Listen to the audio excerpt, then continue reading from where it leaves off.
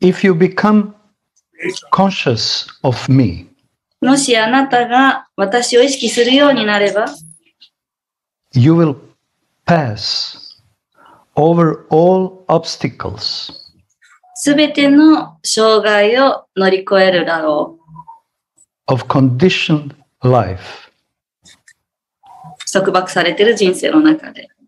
by my grace. 私の慈悲によって。If, however, そしてもし、you don't work in such a consciousness, もしあなたがそのような意識で、仕事をしないなら、but act through the false ego, そして偽の自我に従うのであれば、not hearing me, 私を聞かないのであれば、you will be lost. 君は道を失うであろう。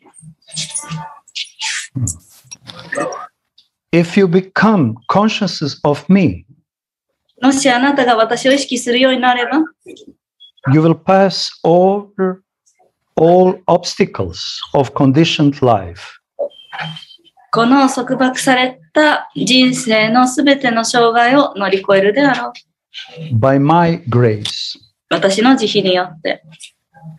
If, however, you don't work,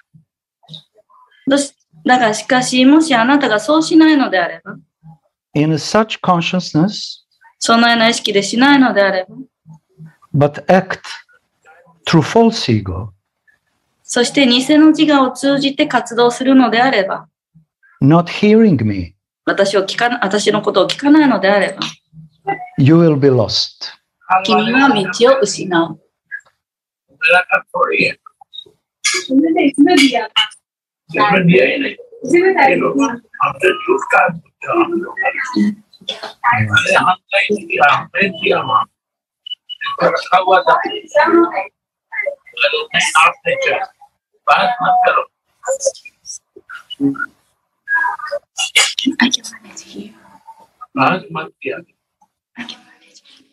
So we can see here very clearly はっきりと分かることがあります。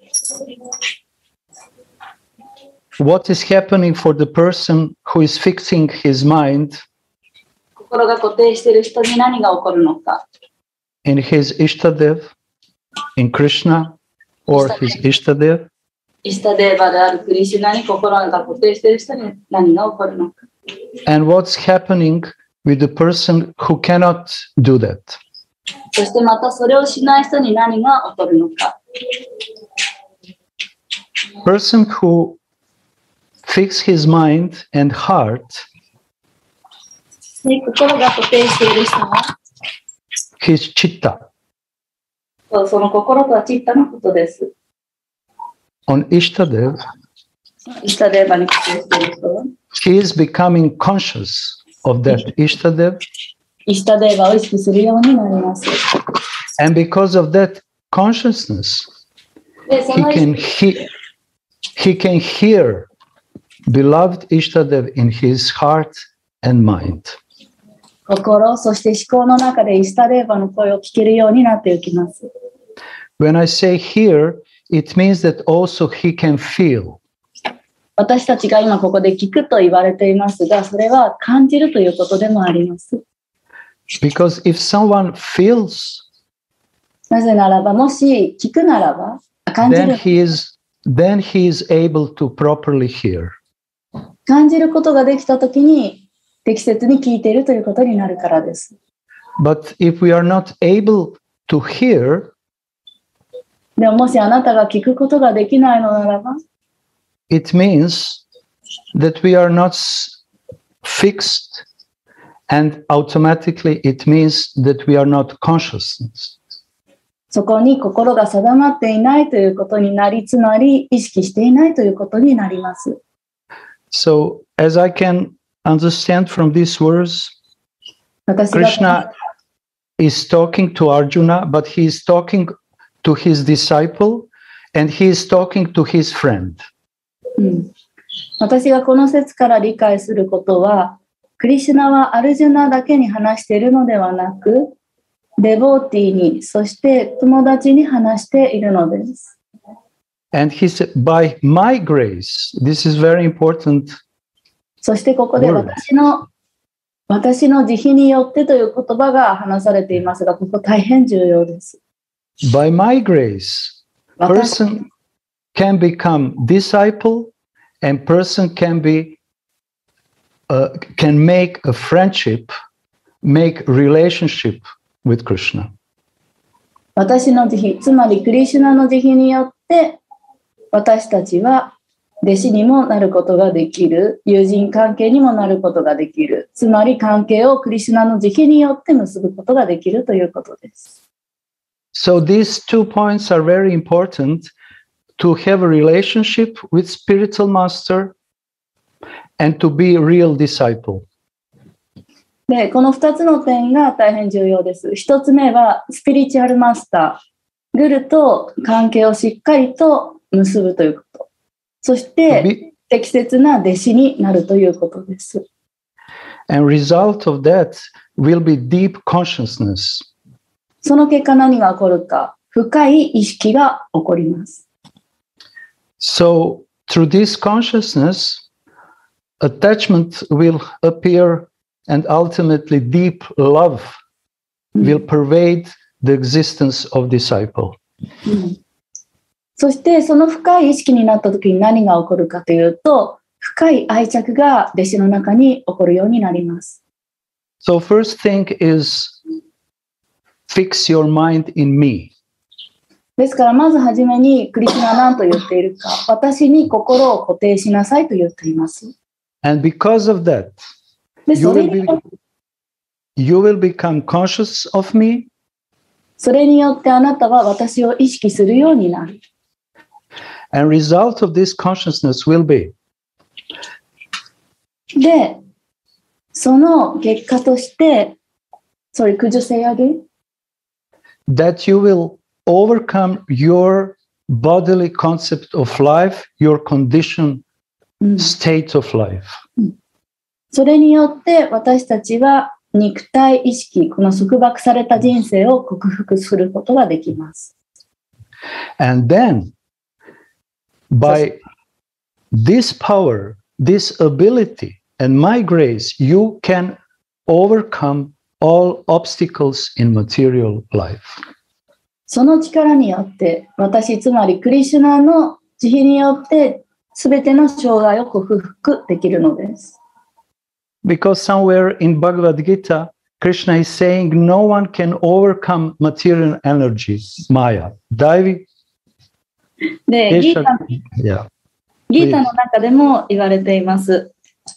私たちは物質エネルギーを自分では克服できない。And not only that is difficult, it's impossible. でも大変困難である。つまり、ほぼ不可能である。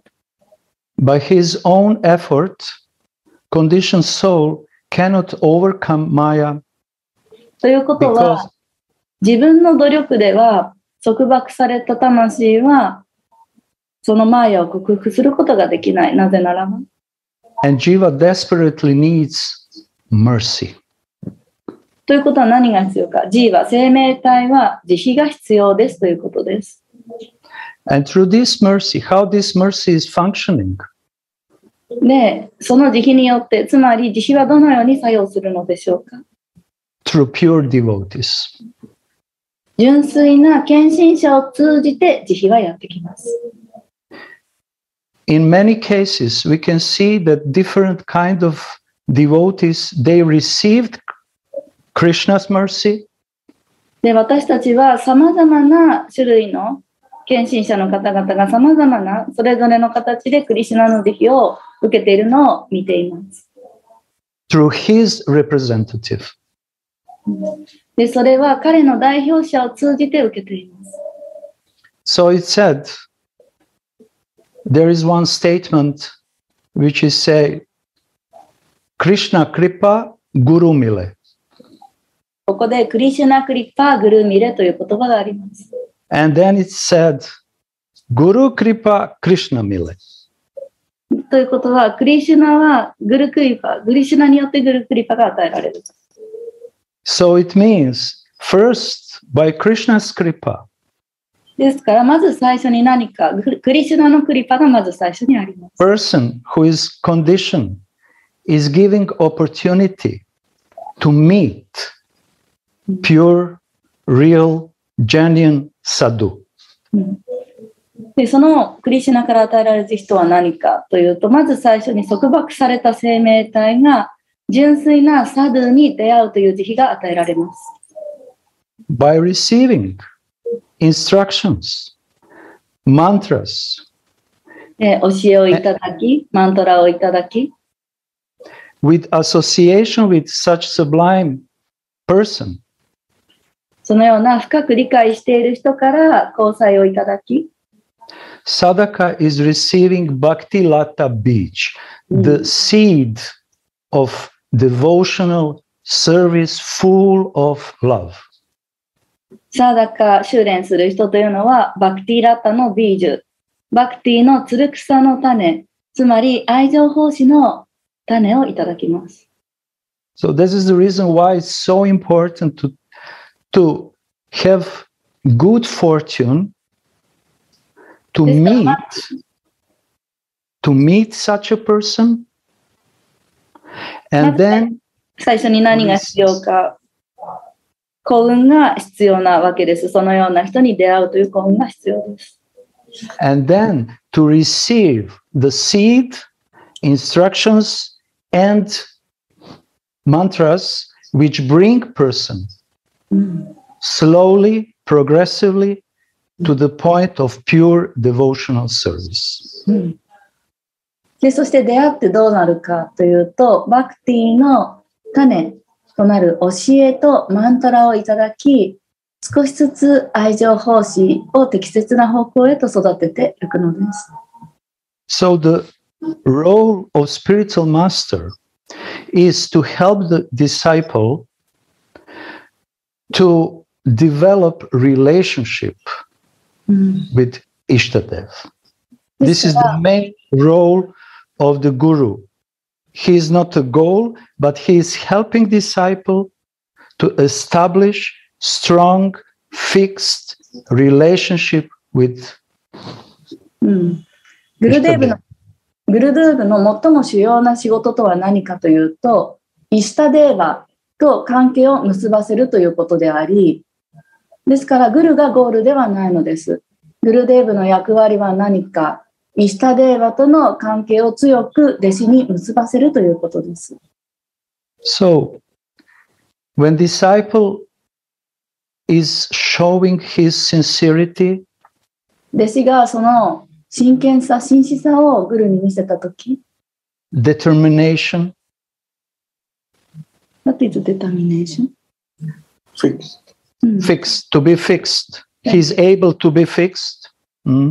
で、それを一位先進の思いで真摯に見せたとき、Then, by Guru Kripa, he is receiving Krishna Mile.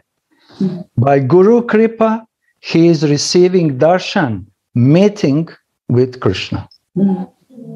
グルクリパ、グルの慈悲によってクリシュナミレ、クリシュナのダルシャン、クリシュナに会うことができるということです。So we can see here, this is the perfect circle. で、ここで私たちは完璧な円を見ることができます。It's perfect circle, and in that circle, everything is included. で、その円の中に全てが含まれています。What is necessary for disciple to attain pure devotional service? 純粋な愛情奉仕に達するために弟子が必要とすることは何か。We are speaking from the platform, basic platform now. 私たちは今、基本的な土台について話しています。Because we are reading Bhagavad Gita and we want to understand Bhagavan. Who is Bhagavan? 私たちはバガバットギータを読んでいます。ですから私たちはまず理解する必要があるのはここです。バガバンとは誰か。Who is Bhakta? そしてバクタは誰か。And we want to understand through Bhagavad Gita, what does it mean bhakti, devotional service? そしてバガバットギータを通じて私たちが理解したいことは、バクティ、愛情奉仕とは何かということです。If disciple understands this properly, it means that he assigned and he is ready for the next step. 弟子がこれを適切に理解したときに、アサイン、つまり受諾が受け入れるということが起こり、次の段階へと進みます。So it takes little time. It depends from person to person. それは人によりますけれども、時間のかかるプロセスです。So Krishna is saying here, で、ここでクリシュナが言っています。If you don't work in such a consciousness, もしあなたがそのような意識で、動かないのであれば、but act through false ego, not hearing me, you will be lost. あなたがそのようなクリシュナを意識しないで動くのであれば、しかし、偽の自我を通じて活動するのであれば、つまり、私、クリシュナの話を聞かないのであれば、君は失うである。So we can see here that Krishna is speaking from the position of the Guru. で、ここでクリシュナは何を話しているかというと、グルの立場について話しています。To his disciple and his beloved friend. 弟子に対して、そして大切な友達に対して。And he is saying, if you want to act independently, でもしあなたが身勝手、自分勝手に動くのであれば、it means that you still wants to act from your false ego. それはどういうことかというと、まだ私たちが偽の自我に従って働きたい、動きたいということになります。And it means that you don't want to listen me in your heart. ということはまだ心の中で私クリシュナの話を聞きたくないんですね。So I will repeat again. もう一度読 If んで you don't want to act, to work, to serve, で、もしあなたがそのような意識で動かないのであれば、according to my desire, by listening me in your heart, で、私の望みに従って、で、また私の意思に従って、then you are not qualified. それができないのであれば、君はまだ資格がないと。And you are doing out of your bodily consciousness of life or false ego. それはつまり、偽の自我を通じて肉体意識で活動をし続けるということになります。And my dear disciple and my dear friend, result of this will be that you will be lost. ですから、私の愛しい弟子よ、友人よと。もし私、クリシュナの声を聞かないのであれば、君は道を失うとここで言われています。All your activities will be in vain. あなたのすべての活動が無駄に終わる。It will be in vain because useless. It will be useless because you will not help your soul. なぜ無駄になるかというと、それは作用しないからです。つまり、その活動は魂を助けるということにならないからです。But if you fixed your consciousness on me, でも and you listen me, あなたが私に意識を固定するならば、そして私に完全に目を向け続けるのであれば、and you have consciousness in me and you are listening me because you love me, 私に意識を向け続け、聞き続ける。なぜならば私のことを愛してくれているから、私のことを意識し続け、聞き続けてくれるならば、you will pass all over all obstacles. あなたはすべての困難を乗り越えられると。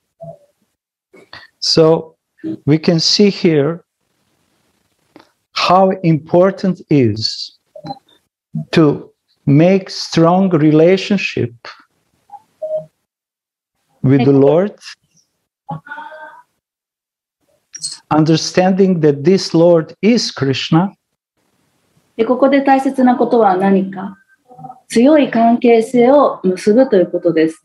誰と結ぶのか、至上主であるクリシュナと強い関係を結ぶということが大変重要です。Because through this relationship, full of emotions and deeply emotional attachment, なぜ重要なのか、その深い関係によって深い心情がやってきて、深い愛着が起こるからです。disciple can step by step make advancement in his spiritual life. そうすることによって弟子は確実に着実にスピリチュアルな進歩を遂げます。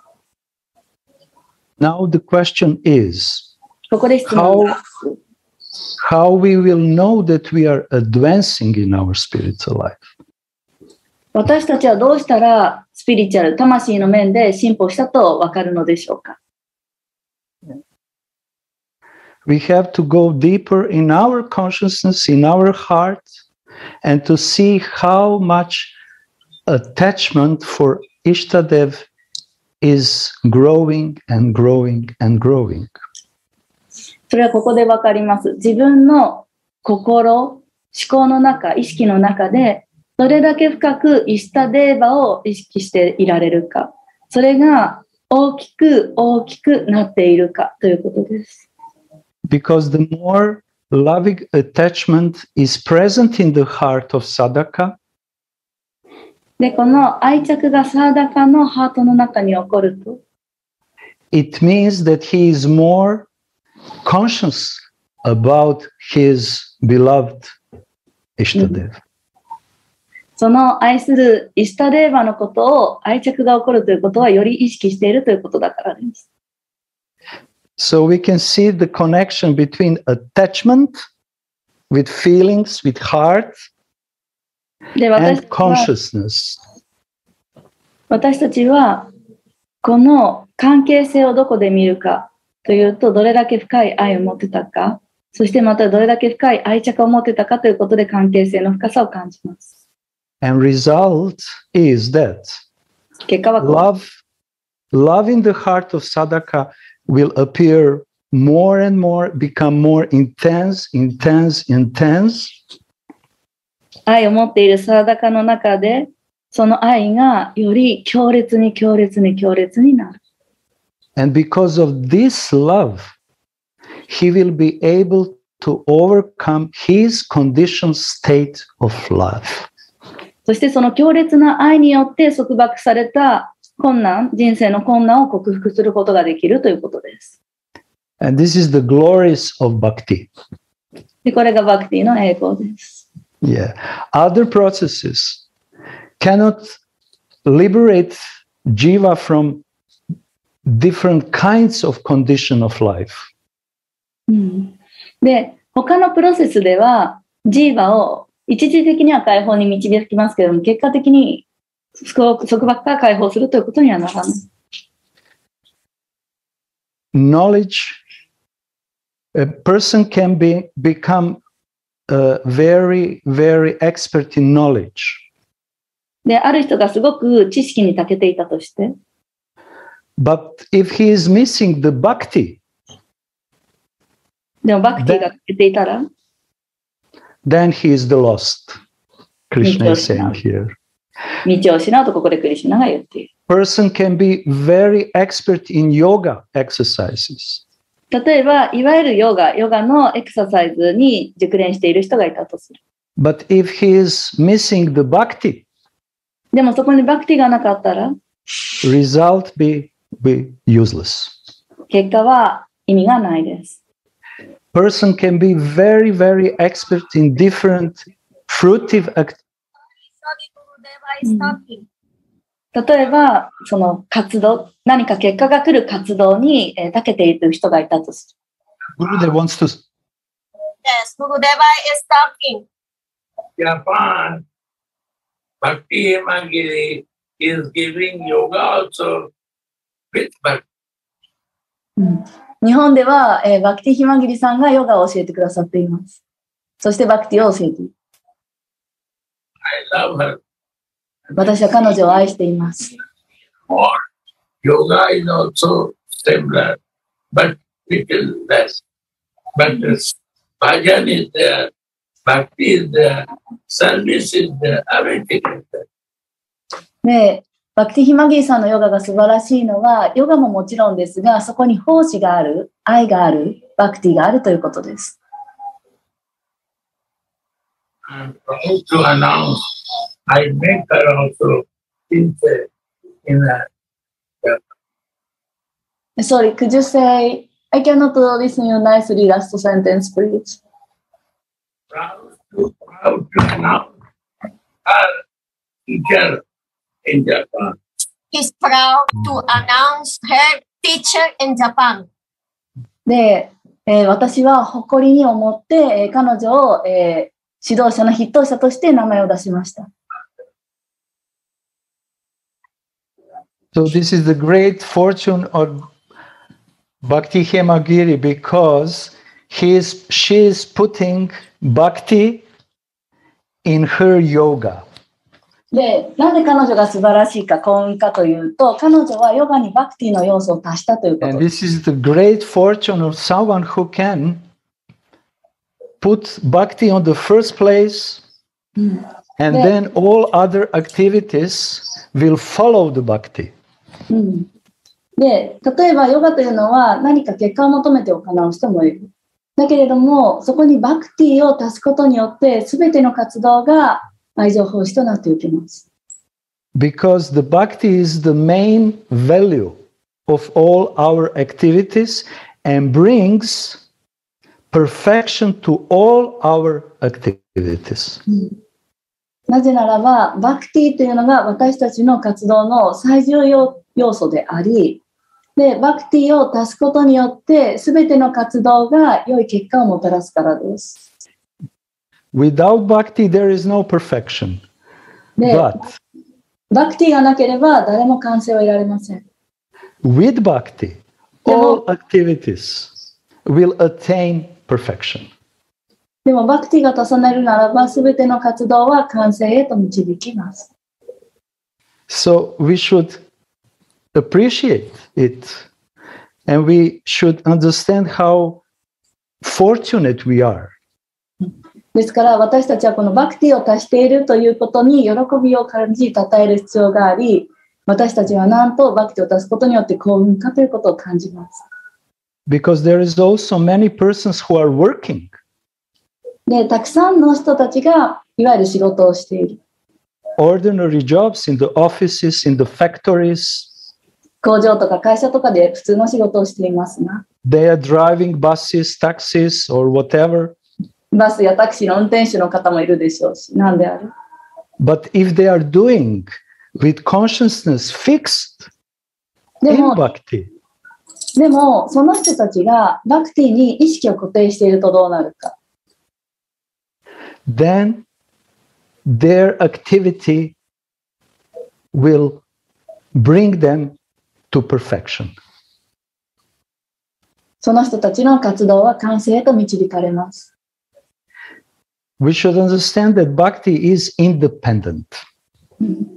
で、私たちはここを理解する必要がある。バクティは何にも束縛されない自在性がある。And when I say independent, it means it's not depending on yoga. Yoga is depending on bhakti. でそれはどういうことかというと、バクティはヨガには頼らない。だけれども、ヨガはバクティに頼っているということです。Ultimate perfection of yoga depends on bhakti. ですから、ヨガで究極完成を達したいのであれば、バクティに頼る必要がある。Work to do something, some work. Perfection of that work is depending on bhakti. ね、何をするであれ、それが完成するかどうかというのは、バクティに頼る必要がある。it doesn't mean that bhakti depends on work. それは、バクティは仕事に頼っているということではない。But work depends on pure, loving, devotional service. でも仕事の結果というのは純粋な愛情奉仕に依存します。This is the reason why Gurudev was glorifying Bhakti Hemagiri, because she's ですからなぜグルデーブがバクティヒマギリさんをここで称えたかという理由がこれでわかります。through the yoga processes, 彼女は she is connecting herself and her disciples with bhakti. 彼女はヨガのプロセスを通じて彼女自身またその生徒の皆さん、弟子の皆さんをバクティにつなげているからです。And because of bhakti, they have a chance to attain ultimate perfection. そしてそのバクティを通じて究極的な完成を得られるチャンスを得ているということです。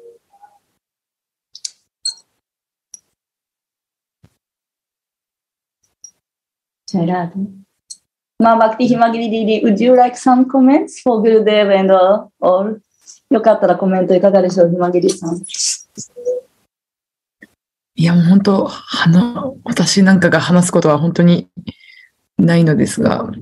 I cannot say anything, but グルデーブからいただいているものと、グルデーブにただ感謝していることのみを持って生徒の前に立ってる気がします。When I stand in front of students, what I have is only two things. What Gurudev gives me and thankful to Gurudev. そうすると自然に必要なものがやってきてる気がしています。Then automatically what we need comes.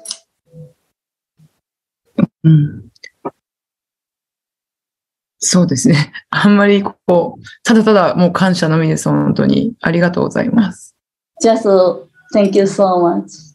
Thank you so much. それだね。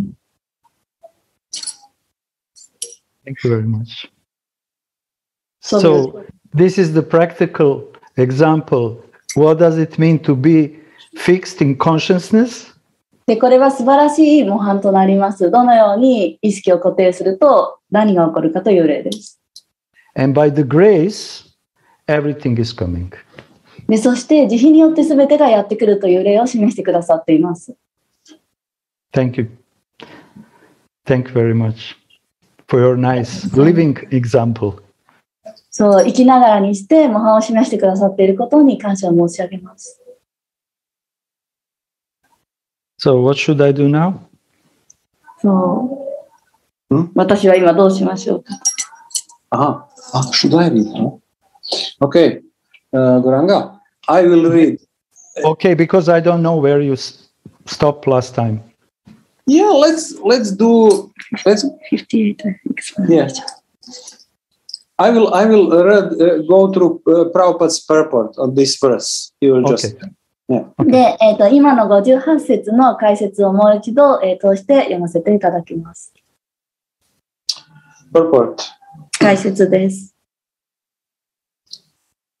A person in full Krishna consciousness 完全にクリシュナを意識している人というのは is not unduly anxious to execute the duties of his existence. 日々の義務などに向きになったりしません。The foolish cannot understand this great freedom from all anxiety. で、この向きになるという状況から大きく自由になるということについて知性の足りない人というのは理解することができません。For one who acts in Krishna consciousness, クリシュナを意識して活動している人にとっては Lord Krishna becomes the most intimate friend. クリシュナが最も近い友人となります。Krishna always looks after his friend's comfort. クリシュナは常に友達の面倒の、友達が快適かどうかを見ている。And Krishna gives himself to his friend. そしてクリシュナはその友達に自分自身をあげる。Who is so devotedly engaged, working 24 hours a day. クリシュナの友達とは誰かというと、24時間クリシュナのために身を捧げて働いている人です。To please the Lord. クリシュナを喜ばせたくて。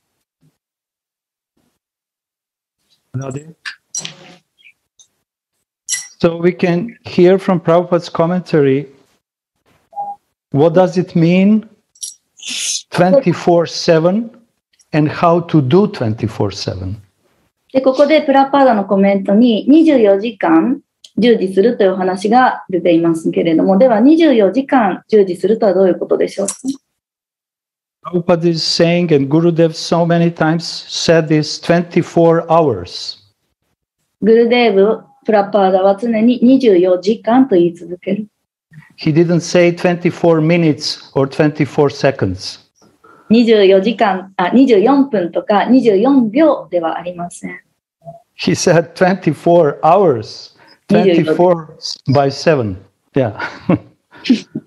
24時間とか7、7日間と言っています。And who can do this?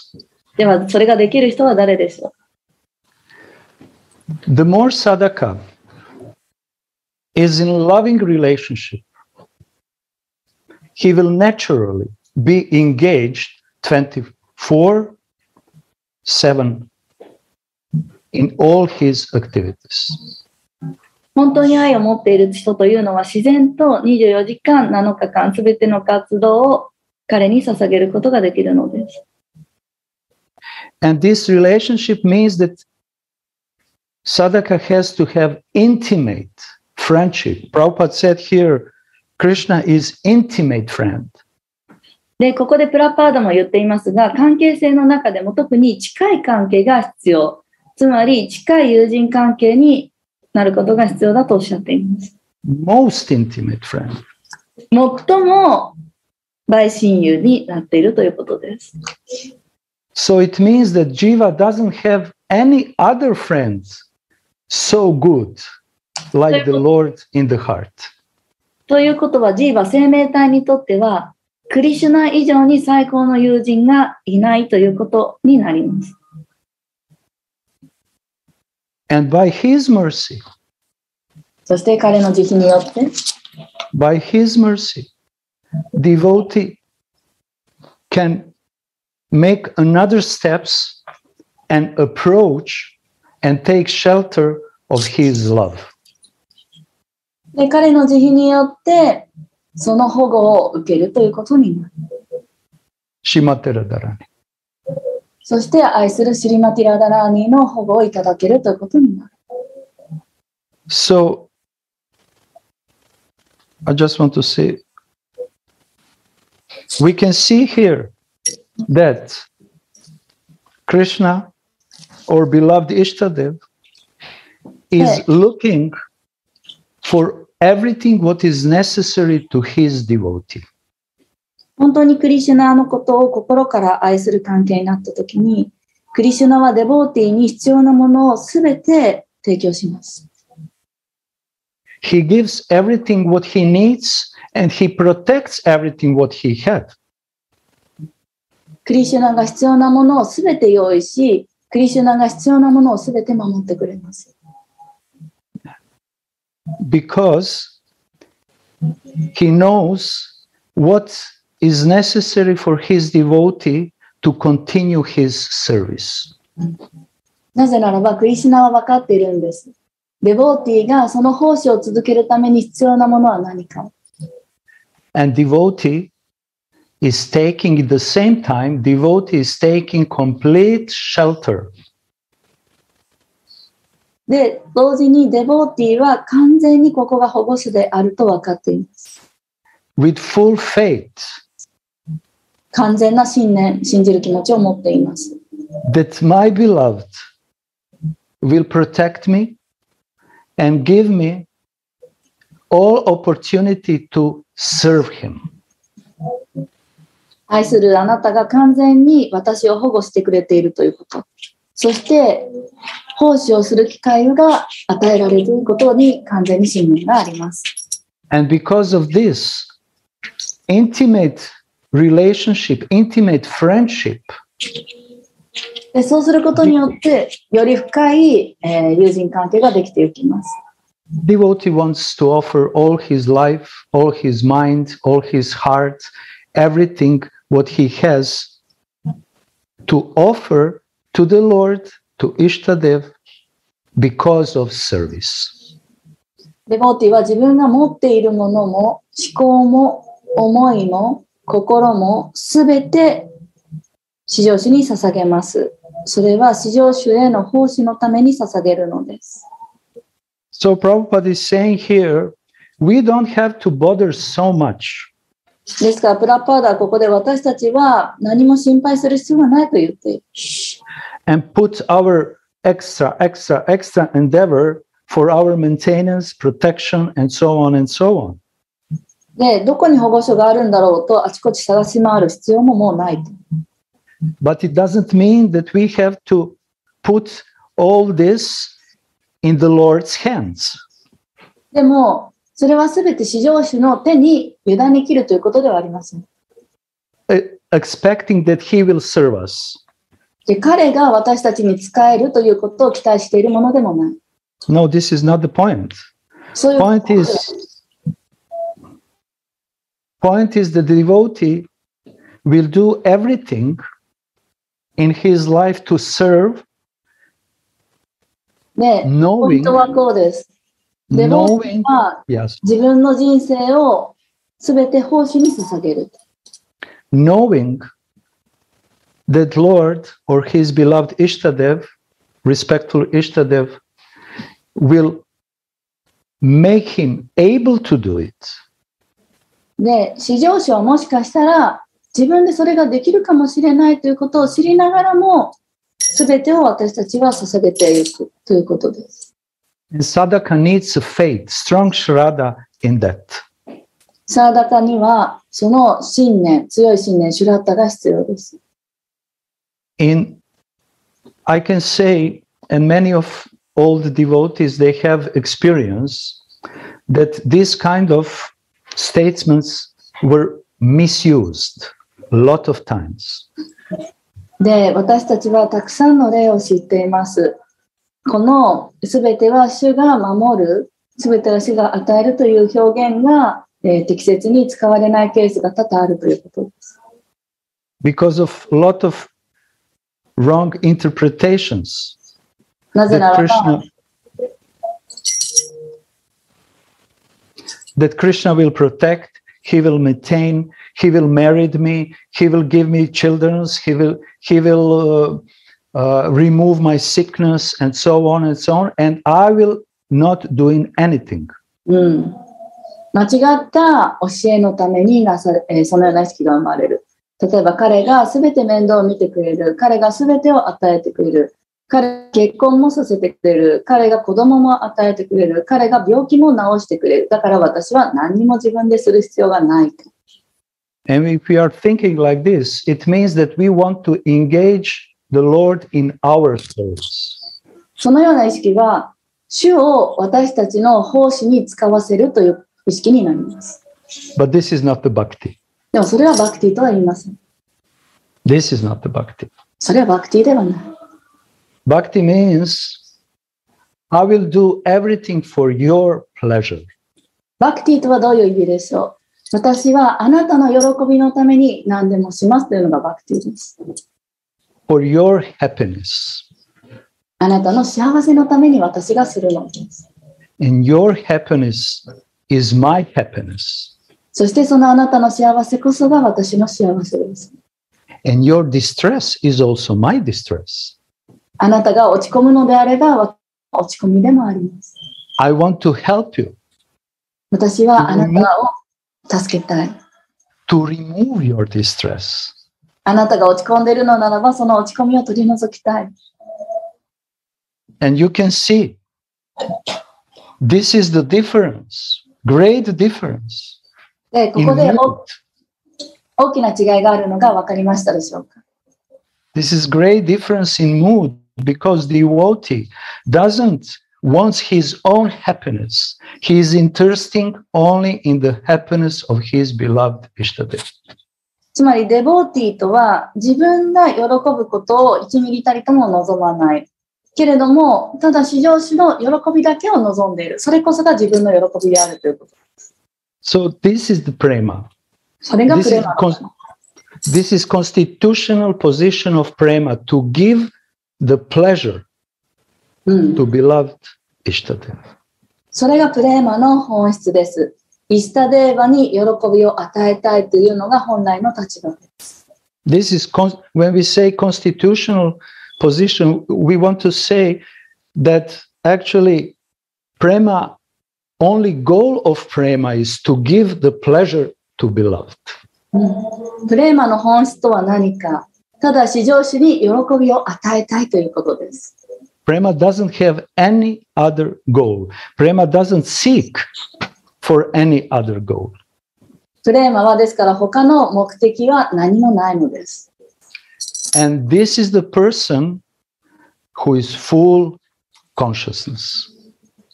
で、それこそが完全にクリシュナを意識している、それ以外に意識していない人の思いです。So how to become fully consciousness? ではどうやって完全にその意識になるか。To take the shelter of those who are fully conscious. 完全にクリシュナを意識している人の保護に入るということです。So, and to take full shelter, it means 完全に保護を受けるとはどういうことでしょうか。that we establish fixed, stable, fixed, loving relationship. そこから揺るがない、動かない愛の関係を育むということです。So I shared something. で、今育むと言ったんですが、それよりもっと強くて確立させる、確かに動かないもの、不動のものとするということです。ラデラ。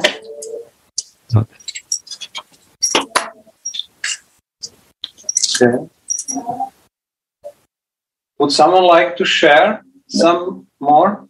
どなたかシェアされたい方がいらっしゃいますか？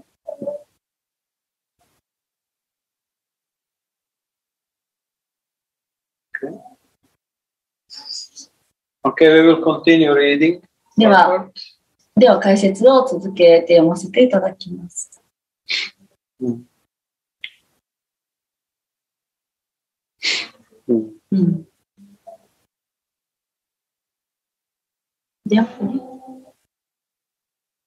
Therefore, ですから、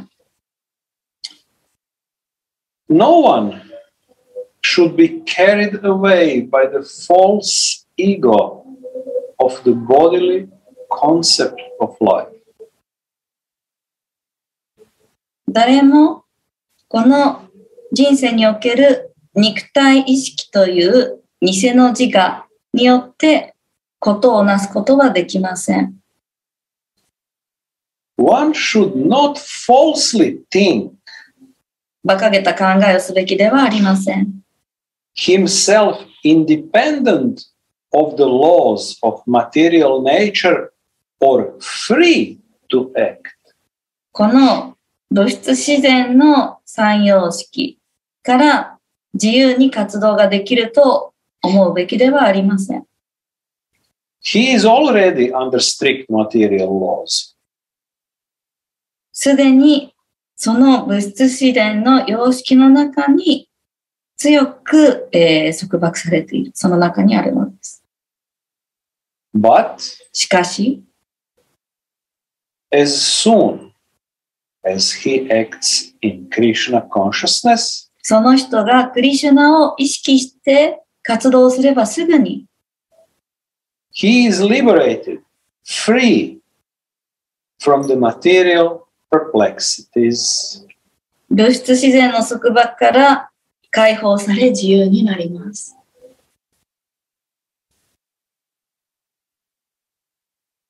One should note very carefully すべての人が非常に注意深くここの点を意識するべきです。that one who is not active in Krishna consciousness is losing himself in the material whirlpool, in the ocean of birth and death. これは非常に強く意識するべきです。クリシュナを意識して活動をしないのであれば、この生と死の繰り返しの物質自然の海の中で自分自身を失うということです。No conditioned soul actually knows what is to be done and what is not to be done. 束縛された魂は実際はするべきことは何か、またはするべきではないことは何かを誰も本当は知ることができない。But しかし、a person who acts in Krishna consciousness クリシュナを意識して活動している人は is free to act 自由に活動します。because なぜならば everything is prompted by Krishna from within クリシュナによってすべて内側に声が聞こえてくるからです。and confirmed by the spiritual master. そしてそれがグル、スピリチュアルな師匠によって確定されるからです。So we can hear from Prabhupada's words でここでプラパダの言葉を聞きました。about these two spiritual masters, two gurus in the life of person. 人生において2種類のグルがいます。Chaita Guru, who is in the heart, ハートの中にいるチャイチャグルと、and we have a guru, Diksha Guru, Shiksha Guru, whatever, who is giving outside instructions. ディクシャグルやシクシャグルと言われるような外側から教えをくれるグルの2種類がいます。So, one kind of instructions, realizations, feelings is giving Chaita Guru. ですから、まず一つの教えとして、内側のチャイチャグルから、フィーリングや、ひらめきのような教えが内側に起こるということがあります。And the more disciple, sadhaka, is purify his mind and heart, he can hear this. で、サーダカ修練する人が心が浄化され純粋になっていけばいくほど内側でその声が聞こえるようになります。But usually, でも通常は persons needs outside instructions, outside guidance, 外側から教え、導きをいただく必要が通常はあります。outside confirmation. 外側から確かにそうだよと言ってもらう必要があります。So, in one side, Krishna is acting like Chaitya Guru. ですから、クリシュ In ナ the は heart, まずクリシュナはこう動く。一つはチャイチャグルとして内側のハートの中から教えをくれます。within, and on another side, he is doing like a spiritual master from outside. もう一つクリシュナの側面として外側から来るスピリチュアルな師匠として教えをくれています。And this is the fact. Transcendental always fact, absolute truth. それが超越的な真理の真実です。But ですけれど if も、 someone is independent, もしそこから自分勝手になっている人にとってはどうでしょうか。 he is acting, thinking, feeling from his own false ego. その人が感じたり考えたり思っていることというのは全て偽の自我からやってきています。So in that way, like Prabhupada say, he is losing himself in whirlpool. ですからプラッパーダはここでそのような人は物質自然の海の中で自分を失うとおっしゃっています。In whirlpool of samsara. それは輪廻転生、サンサーラ、輪廻転生の繰り返しの中に起きるということです。So the beginning of this song, Samsara Dava Nalalida Loka. サンサラダーバナワリラローカという歌がある。 Yeah. Yeah. Without the mercy of spiritual master つま and, り、スピリチュアルな師匠の慈悲がなければ、 and without the mercy within ourselves, we cannot overcome this samsara. ビューティフル。内側にそしてその慈悲を取り入れなければ、私たちはこのサンサラ、輪廻転生の束縛から自由になれない。And only person who is out of this samsara で、このサンサーラ、輪廻転生の束縛から自由になった人だけが、 out of this circle of birth and death, repeating birth and death, birth and death, birth and death, can help jiva to go out. そしてこの生きる死ぬ生きる死ぬのぐるぐるの繰り返しから自由になった人だけがジーバ生命体を本当に救うことができるのです。And this is why it's so necessary to take full shelter ですから to the feet of such persons. それがそのような輪廻転生から自由になった人にの蓮華の御足に完全に保護を求める必要がある理由です。Because they will teach us, neophytes, beginners, how to take a shelter of the Lord. なぜならばそのような人たちはまず初心者である私たちに何を教えてくれるかというと、どのように至上主の蓮華の御足に保護を求めるかということを教えてくれるからです。When I say take a shelter, I mean take full conscious shelter with all heart. でここで保護を求めるということを言いましたが、それはどういうことかというと、完全に心を捧げ、そこに保護を求めるということです。And this is the possible by the mercy of Guru. それはグルの慈悲によって可能になります。And person will make a strong loving relationship with whom he wants to take a shelter. 人というのは、その人に完全に保護を求めたいと思った人と強い深い関係を結ぶことができます。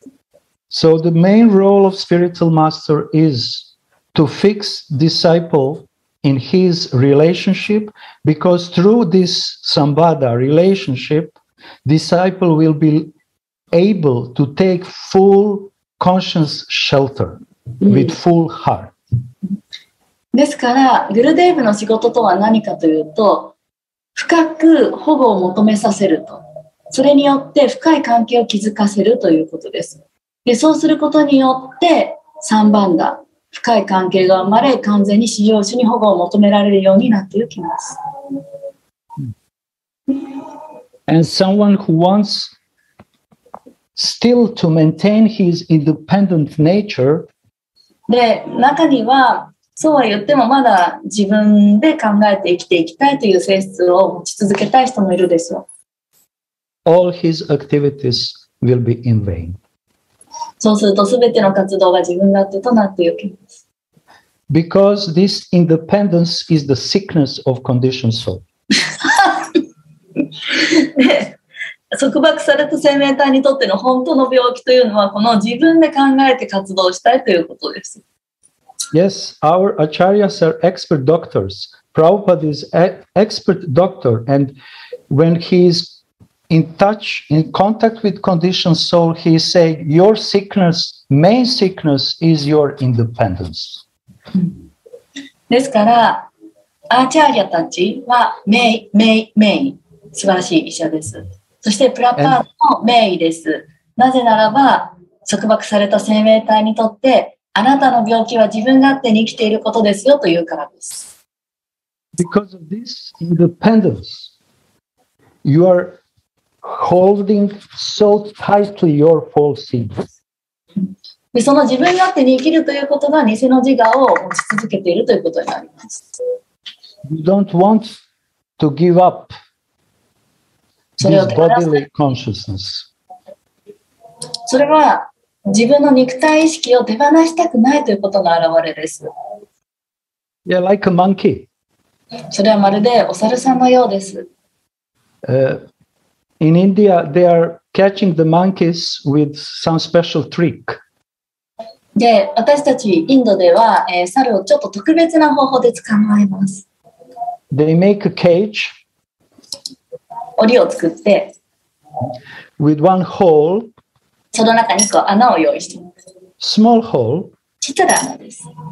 and they put banana. で、その檻の中にバナナを入れておきます。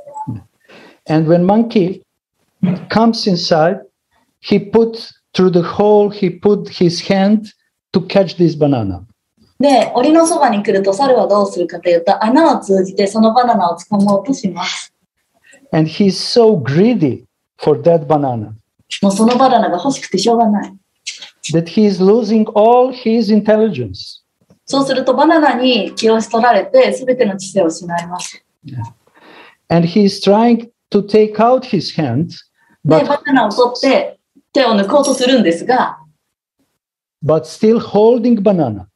で He も doesn't want to leave banana. 手はバナナを握っていて、抜こうとしたときにバナナを離したくないんです。Out. だから抜けないと。And in that way, he is entrapped で、そのようにして猿は罠にかかります。because he wants, by his independence, to listen only his senses and his greed. なぜならば、自分で生きたいと思う人は自分の活動とか感覚器官の声だけを聞いて生きています。And Maya, in the form of hunter, comes and very easily catch him. そうすると、マーヤーという修行者がそのような人のことを簡単にキャッチします。But instead of that, he could just leave his independence in the form of banana. ですけれども、解決策は簡単です。ただ、バナナという形のその自分で勝手に生きたいという思いを手放すということです。And without any obstacles, take out his hand and run away. で、そして、すべての困難をその手から手放して逃げればいいんです。But his monkey, でも、彼は猿ですから、his monkey foolishness, his monkey false ego mentality で、この blocks 猿と him. いうのは、偽の自我を象徴していますから、それを見たがらないんです。So he cannot overcome his conditioned nature, and he doesn't want to be free from his independence. ですから、そのバナナを握った状態では、この束縛された状況から逃げたくないと、偽の自我から手放したく、偽の自我を手放さないということとなります。And in that way, he is living miserable conditioned life, and そうすると惨めな人生を生き続けることになる。and he's not able to come in his natural, normal, natural position そうすると本来の自然体である自分自身に戻る機会を失うということです。And become fully Krishna consciousness. そして完全にクリシュナを意識するならば、Because he is rejecting the position to be close to energy who is giving and giving and giving the pleasure to Krishna. で、そのただ至上主に喜びを与えたいと、そのエネルギーに入ることによって、そこから自由になっていくのです。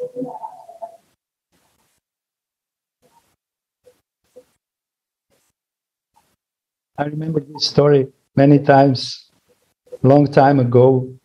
I hear and I always thinking about myself, how I'm monkey, which is not. 昔にこの話を聞いたんですが、それを聞いても繰り返し思い出します。自分はなんて猿みたいなんだろうと。Yeah. There is one commentary that actually our brain is hating this to lose something. Yes. で、こういう話を聞いたことがあります。私たちのこの思考、頭で考えることというのは、何かを失いたくないという性質があるということ、皆さんもお聞きになったことありませんか？ And this brain is actually false ego. で、その何かを失いたくないというのが偽の自我ということです。This brain is bodily consciousness. で、その脳みそこそが肉体意識です。This brain brings us in samsara. で、その知性が私たちをサンサーラ、輪廻転生の束縛へと導きます。But we need a brain in で the も same 私 time. たちはそれを破らなければいけません。But brain who is used to think spiritually. ということは、私たちの知性をスピリチュアル、魂に関することを考えることに使えばいいんです。Yes. そうですね。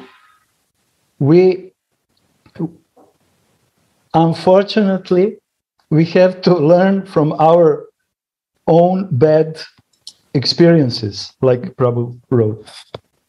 プラパーダもおっしゃっていますが、私たちがあまりついてないなと思うことは、それをしたくない、望ましくない、大変な経験から私たちは学ぶということなんです。Because we don't have so much Sukritis and intelligence to learn immediately. なぜならば私たちにはそこまでのスピリチュアルに関する貯金もないですし、すぐに簡単に学べる状況にないからです。I don't have so much intelligence and I have to try by my own. で、私には知性が足りないので、まず最初に自分でやってみようとトライする必要がある。I need my own experience. で、それを通じて自分自身でまず経験する必要がある。Because I don't have enough intelligence to see others' experiences. なぜならば他の人の経験から学ぶという知性がそこまでないからです。And to learn from them. で、そこからでも学べば From their mistakes. で、彼らの失敗から自分自身を学ぶということです。Because intelligent person doesn't have to put the hand in the hot fire. 本当に知性のある人というのは火の中に手を突っ込んだりします。To burn his hand. 自分でやけどをしに行きません。And said, now I have experience. で、もしやけどをしたならば、もうやけどしたと気づくことになる。This is one kind of intelligence, but not so exalted. で、それも一つの知性なわけです。そんなに向きになっちゃいけないなという教えです。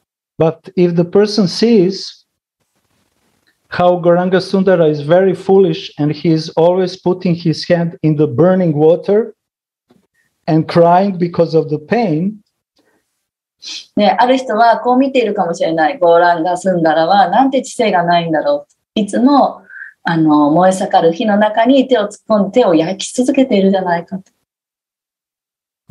This person can say, yes, this Gauranga is pretty foolish and I don't want same experience like him. で、それを見ている人はこういうわけです。ゴーランガはなんて愚かなんだろう。私はそのような経験をしたくない。This is intelligent person.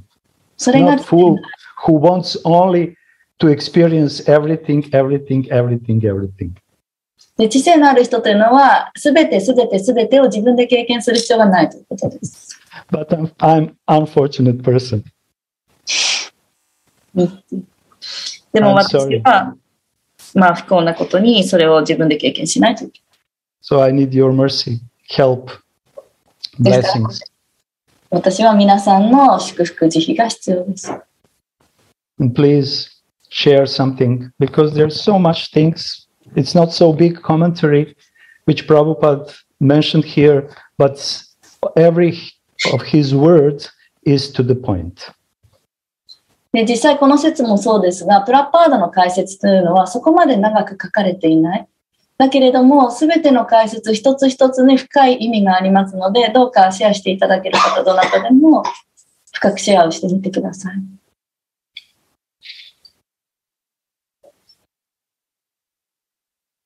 Who is really free? 本当に自由な人というの。Who is completely immersed in ocean of love. 本当に自由な人というのは完全に愛の海の中にどっぷり浸かっています。Who is really free from all his desires. 自分の望みから完全に自由です。Who attain position to be splashed with the waves of pure love. で、そのような人は純粋な愛の水しぶきを周りに与える準備ができています。This is only person who is free. それは唯一自由な人だけができることです。Because he doesn't have any other desires. なぜなら他にも望みがないからです。Because so many other desires are blocking his real freedom. なぜならば他の望みというのが彼の本当の自由を邪魔するからです。Why conditioned soul has so much desires? なぜ束縛された生命体にはこんなにたくさんの望みが生まれるのでしょうか。 Waves, millions, billions of desires are just coming in waves, in waves, in waves. Never ending story. 何百何億もの望みが波のように来ては去り決してそれは終わることがない。Because deeply in the heart, person is not satisfied. なぜならば心の底から満足をしないからです。Symptom of many desires means that person is not satisfied. たくさん望みが生まれるということは満足をしていないという証拠です。And he wants to satisfy himself. そうですから私たちは自分自身を満足させたい。By developing more and more and more desires. そうするとより望みとなっておきます。And someone who is situated in his real position. ですけれども本当の自分の立場を確立した人はどうでしょうか。Spiritual position. 魂としての立場を確立した人はどうでしょう。He is free from all other desires. すべての他の望みから解放されています。So we can understand the logic. Why we need so much desires?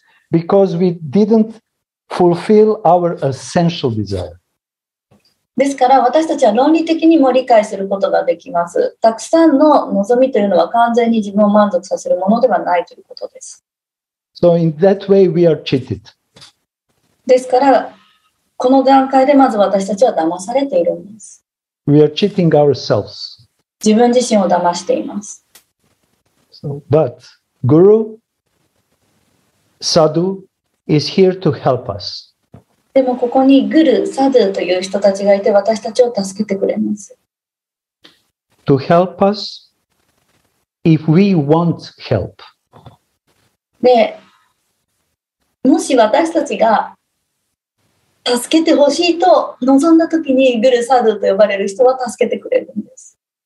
So we can see how this desire I want is important to properly direct. ですから私たちはここで分かります。適切な方向に望みを持つということがいかに重要か。Isn't it? I want. This is desire. 私はこの望みが欲しいという、その望みの方向を適切に持つことが重要だと思いません。But what I want? でも That's the question. ここで皆さんに質問です。では私たちは何が本当に欲しいんでしょう？ I want to establish my normal, natural position. 私は本当の自分を確立させたいんです。This is intelligence. それが本当の知性です。Yeah. And not on intelligence from the head. No. で It's もintelligence from the heart. その知性というのは頭から来るものではなく、ハートから来るものです。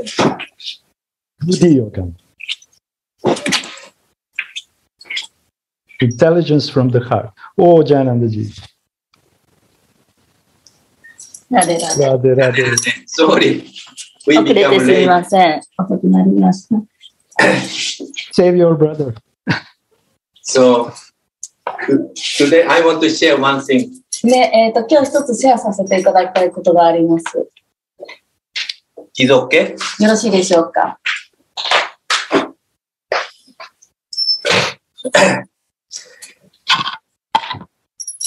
Today we went to a Govardhan Parikiram. ね、今日私たちはゴーバルダンのパリキュラムに行ってきました。So usually we don't walk so much.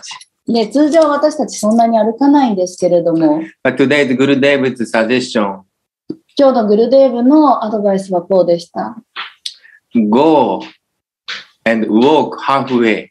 で、行って半周してきなさい。And then another instruction, do madhukari. で、もう一つ別の指示がありました。マドカリをしなさいと。So madhukari means visiting some house マドカリというのは、ある家を訪問して、 and beg the food. 食べ物を恋願うということです。So we went to Govardhan. で、私たちはゴーバルダンへ行き、 From Kusumanjali we walk. クスムサラバから私たちは歩きました。So we stop, Kusumanjali, クスムサラバラで、 Manashiganga, またマナシガンガでちょっと立ち止まり、 and Haridev, で、ハリデーブにも行き、 and also Govardhan town, ゴーバルダンの町にも行きました。 and then Govardhan, Govindakund. で、ゴーバルダンの町からゴービンダクンダに行き、 And then we like rolling around on the dust of Govardhan. で、ゴーバルダンの、埃に、転がってまみれたり。 So we become very late a little bit. で、本当に帰ってくるのが遅くなってしまったんです。 Then I was wondering. で、私は悩みました。 So after Govindakunda, ゴービンダの後、ゴービンダクンダ time の is like 12:30もう時間は2時半になってしまってい and て。 nearly 1. Maybe 12:30. 多分12時半、1時近くだったと思います And が。 then if you know the place after Govindakunda, for a while no house. うん、で、その場所に行ったことがある方ならわかると思います。ゴービンダクンダの後というのはほとんど家がないエリアになります。So what to do? How shall I do madhukari? どうしようと。どうやってそこでお昼も近いしマドカリをしよう。 Because Gurudev instructs us. If we don't madhukari, is not good for us. で、グルデーブはこうおっしゃったんです。もし今回私たちがマドカリをしないのであれば、それはあまり良くないぞと。So, and then I was meditating. Where shall I do madhukari? で、私は瞑想しました。じゃあ、どこでマドカリしたらいいんだろう。And then I just happened to happen to the very small hut. One Baba is sitting. で、そこで、突然小さな小屋が見えまして、そこに一人のババジが座られていたんです。I just approach like this. で、私はこういう形でその小屋に近づき、So I don't know. I may not say anything. I just like, kind of like this. 私はその時何も言葉では言わず、ただババの前で手だけ合わせました。Then Baba understand everything. そうしたらババは全てを理解したんです。Oh, you know. Oh, you are doing madhukari. あ、マドカリをしているんだね。Okay. Okay, come. じゃあ来なさいと。And then we are 11 people. で、私たちは今回11人で訪問していました。Then he gave me whole box, but maybe 5 chapati. で、その箱をくれたんですけれども、その中に5枚のチャパティが入っていた。And then some sabji. で、ちょっとサブジが入っていた。So we share. で、私たちはそれをみんなで分けました。But that taste is so nice. でもその味が本当に素晴らしかった。Almost like, like feel so much, what is it, ecstasy. もう本当にエクスタシーの味でした。But they start walking, but no house. で、そこからまた歩き始めたんですが、本当に家がなかった。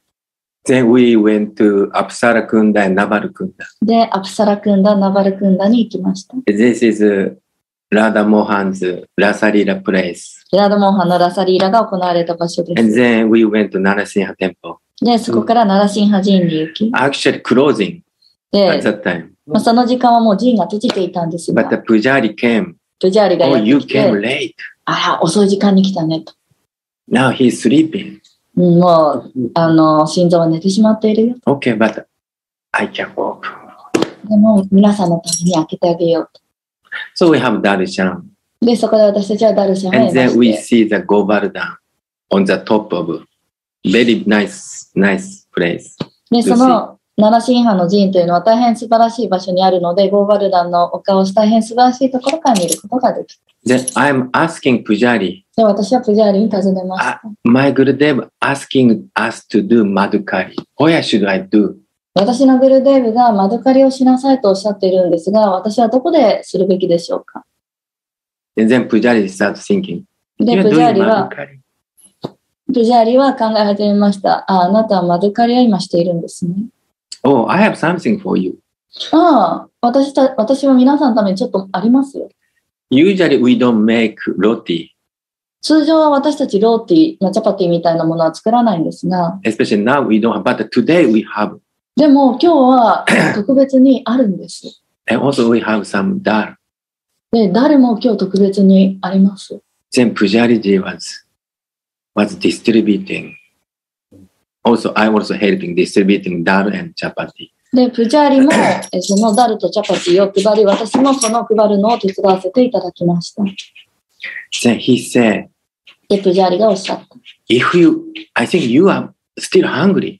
あなたまだお腹が空いていますね。 If you wait 30 minutes, 30分待ってくださるなら、 I can make kichuri for you. きちりお作りしますよ。 Wow, thank you. But we don't have enough time. で、ありがとうございます。でも私たちはそんなに十分な時間がないんです。 So this time I said, I'm very sorry. Next time we can. で、私は今回は申し訳ありません。次の機会にぜひと申し上げました。 Because go to temple Madhukari is not so good. なぜならば寺院に行ってマドカリをするというのは、そんなに本来の意味からはちょっと外れ You る。 should go to house to house. 本来はマドカリというのは家から家に行われるものだからです。 So then we went to some place, some house. で、私たちはその後何軒か家を訪問し、プンチャクの場所で訪問させていただきました。 So then at first I do. Radhe Radhe. で、最初私がラデラデラデラデと。We are doing Madhukari. 私たちはマドカリをしています。 Roti koro. ローティをくださいと。 Then that person opened it. で、そうするとその家の方が開けてくださって、Could you wait 5 minutes? 5分待ってくださいますか。And then he saw all our members. で、その家の人が、みんなを、一緒にいる人たちみんなを見ました。So how many you need? 何人必要なんですか？ If you could, maybe 5, 6 is very nice. もし5、6人分用意していただけるのであればありがたいのです。Okay. Wait 5 minutes. わかりました。じゃあ5分待ってください。So, and then I ask other devotee. で、私は他のデボーティに尋ねました。So we are waiting 5 minutes. で、私たちは今ここで5分待たせていただいている。So maybe you can also go next house. で、待ってる間に、あなたは別の家に行 Also ける next です house. で、その次の家にも行け Also another house. で、次の家にも行って見られますよね。So I ask other devotee to do. で、私はそのように他のデボーティーの方にもやってみたらとお話をしてみました。So how to do it? Or I do like me. You do this. で、どうやってやるか、私がやったようにしてみてください。Then they do. で、そしたらその人たちがやってくれたの。They collect, a few chapati and sometimes, sabji. 時にはサブジも含めまたチャパティもいただけた Sometimes り、 rice and some sabji. ご飯やサブジももらえたり、 Sometimes dal. ダルも来たり。And then 3 devotee was invited. No, you come in my house. で、3人のデボーティーの人たちは、いやいや、そうじゃなくてもう家に入ってくださいとまで言われたんです。Then they eat. で、そこでその人たちは家の中で食べました。To invite house means it takes some time. 家に招待されるということは時間が少しかかります。So, other devotees, okay, let us go to little bit, peaceful place, then let us share this madhukari. ですから、その家で召し上がっている3人の方がいる間に、ちょっと落ち着いた場所に行って、残りの人たちはマドカリで集めたものをみんなで分けました。Every devotee is crying. そうしたら、すべてのデボーティが泣きました。No, actually, to receive prasada, we cry. 実際にはそのプラサーダをいただいたときに涙が出たのです。Because we are hungry. Therefore, we get prasada and then we are not crying like this. 私たちがお腹が空いていてプラサーダをもらえていたから泣いたのではありません。We feel their love. 私たちはその方々の愛を感じたから泣いたのです。Brajavasi so much love and through prasada we receive. ブラジャワシーの人は愛に溢れている。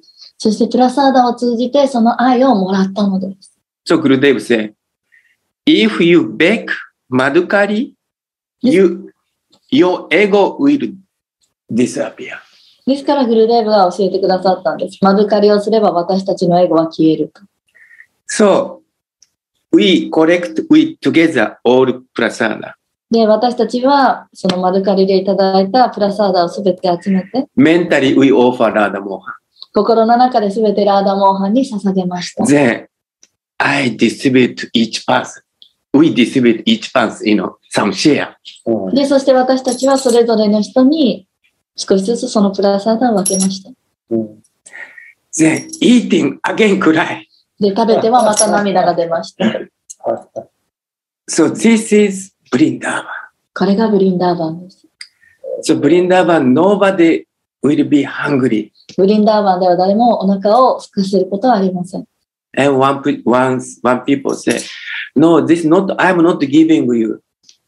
で、ある人は言います。私はあなたに何もあげていない。This Radharani is giving you through me. ラーダーラーニが私を通じてあなたに差し上げているんですと。My God. This is Vrindavan. これがブリンダーバンです。So, this is Gurudev's mercy. これがグルデーブの慈悲です。Then finally, time has become late. Oh my God, we want to bathe, but now very cold, getting cold. で、 What to do? もう時間がだいぶ過ぎてしまった。私たちは沐浴もしたかったのに、どうしよう。